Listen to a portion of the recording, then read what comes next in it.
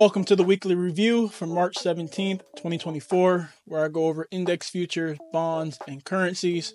And in these weekly reviews, I'll go over this past week's current price action as well as what's to come in the future. So without any further ado, let's get to the video.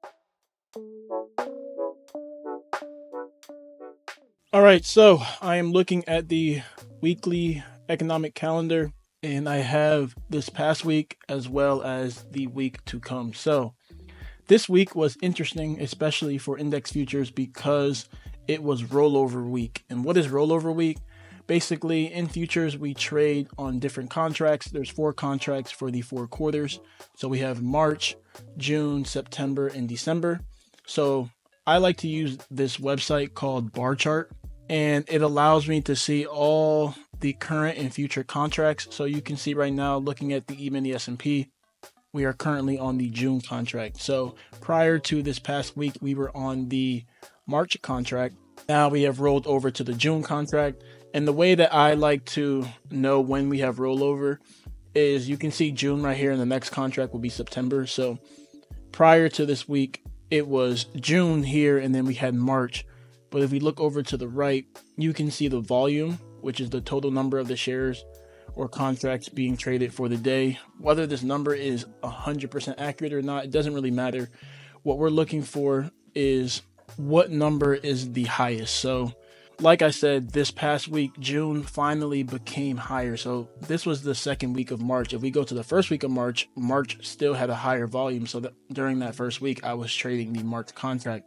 But now that June is now higher, and you can't see March now because we fully rolled over, but before this week ended, you could see March. But when the volume becomes higher, then you want to go to that contract. So you always want to trade the contract with the highest volume, and the open interest should not be greater than 50%. So let's say March contract had an open interest of 2 million. Then if you want to trade the June contract because the volume's higher, the open interest shouldn't be under 1 million because that's 50% of the 2 million that would have been in the March contract. And I'm just picking a random number. That's easy for math. But we are now on the June contract. So the reason why I brought up the rollover is when we go to the chart, you're going to see that it was a consolidation week. And typically when it is a rollover week, price tends to consolidate. So you really want to be a scalper during that time.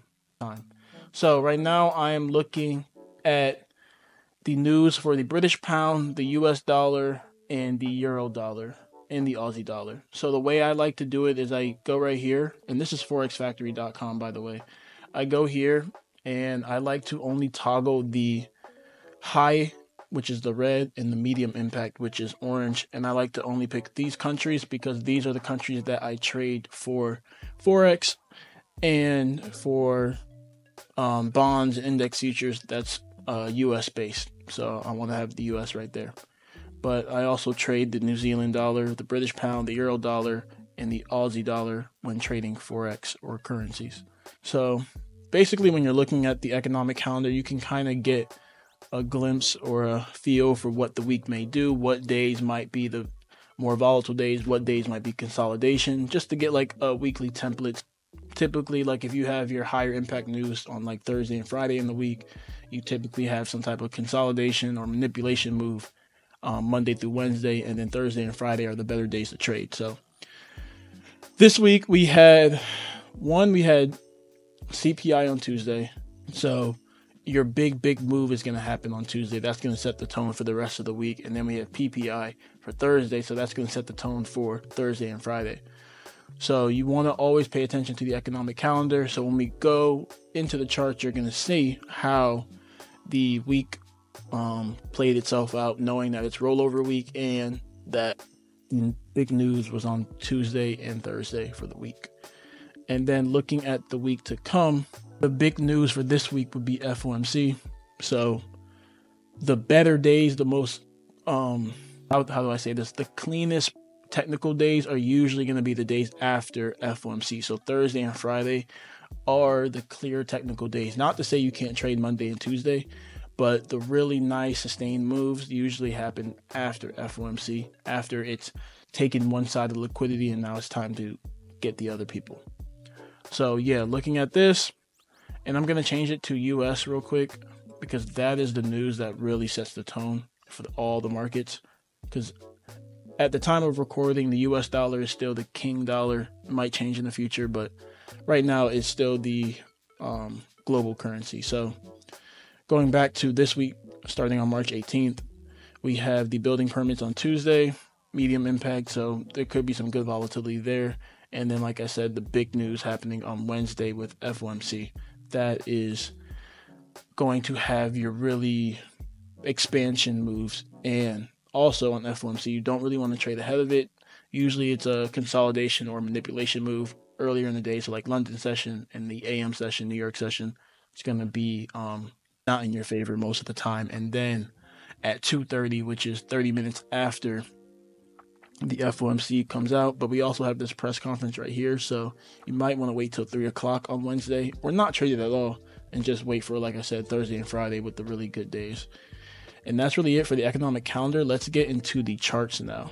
So we are looking at the weekly chart for the S&P. Ignore these boxes, they don't really mean anything for now, but the trend has been bullish. I've been saying it for a couple weeks. I am still bullish. I will not pick a top in this market until we get more confirmation on the weekly and daily chart that it wants to have a more sustained move to the bearish side. Now, when we do go to the smaller time frame chart, you can see that there is the potential that it could start to make that bearish shift, and we're entering a new quarter. Quarter one just ended.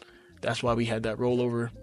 So we could have a quarterly shift and see some bearishness in the indices. But until you get that confirmation, and what is that? I'm going to show you guys that in a minute. Until you get that confirmation, you have to be a scalper, maybe a day trader, depending on the day of the week. But there's really nothing on the weekly right now. We just had kind of like an indecisive week and another indecisive week.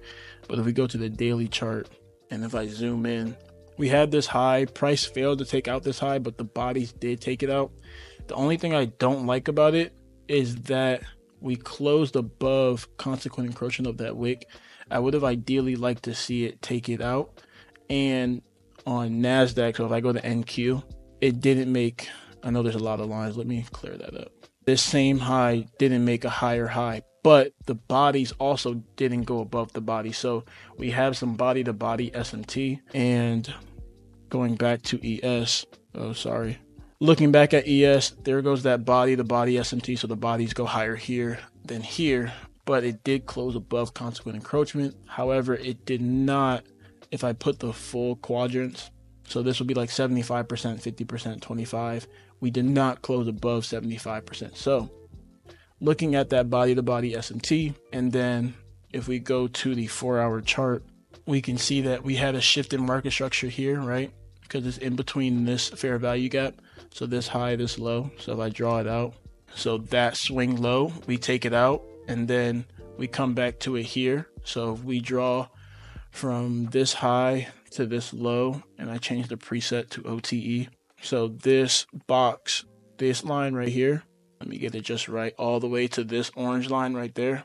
That's optimal trade entry. So you can see that we had optimal trade entry, and we can see the reaction here. So that's why I said there is some indication on the smaller time frames that we could be seeing a quarterly shift. However, I'm still only going to scalp and day trade until we see more on the daily chart. So let's go back to the daily chart, delete these lines. So what do I need to see on the daily chart?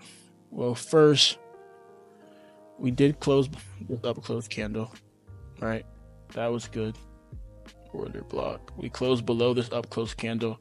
I would like to see it close below this candle right here.